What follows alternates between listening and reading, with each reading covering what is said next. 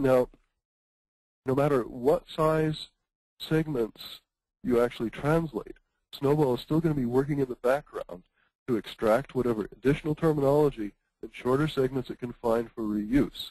So you'll eventually start seeing Snowball suggesting translations for individual words and shorter phrases, even though you never input them directly. And we got an example of this here. Now you can see there's nothing in the database right now for the word Lampe. Okay?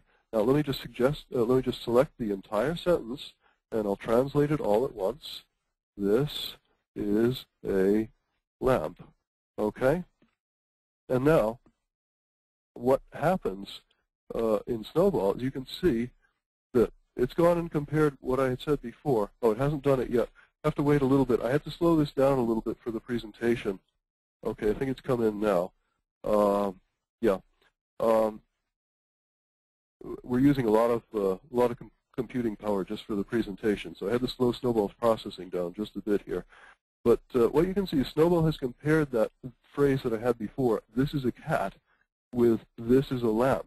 And it's figured out all by itself, and it's not too hard for people to do this, but for the computer, it wasn't too easy to get it to do this. It's figured out that lamp must mean lampe must mean lamp.